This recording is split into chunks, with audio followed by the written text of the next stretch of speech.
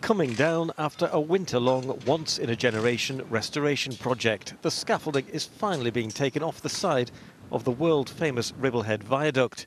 It's a landmark day for Network Rail. Philippa Britton has been one of those overseeing the work. So we've just completed this £2.1 million scheme to carry out specialist repairs on this iconic railway structure, working from scaffold towers over 100 feet tall, carrying out stonework and repairs to the drainage and painting as well. And so we've continued to keep services running throughout for key workers and the freight route as well.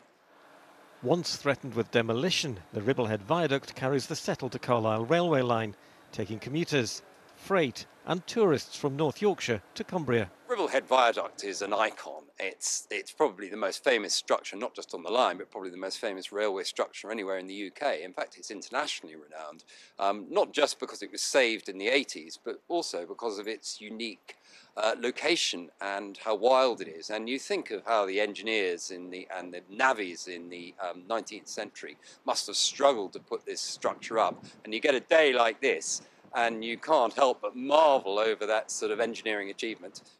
The engineers have been working on this project throughout the winter, and they've had to endure some appalling weather conditions. A bit like today, the weather changes by the minute. It's cold, it's wet, it's miserable. Keeping the team motivated in all weathers has been key to the success of this project.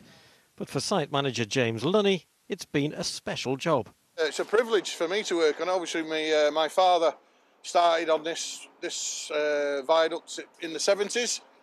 Brought me out when I was a young child, obviously, and then obviously when I left school I decided to follow my dad and become a bricklayer myself, and hey-ho, I'm actually come back and working on the structure my father started on. In normal times, people come from all over the world to admire this magnificent feat of Victorian engineering, now restored back to its old self, with that unsightly scaffolding gone. Ian White, BBC Look North, Ribblehead.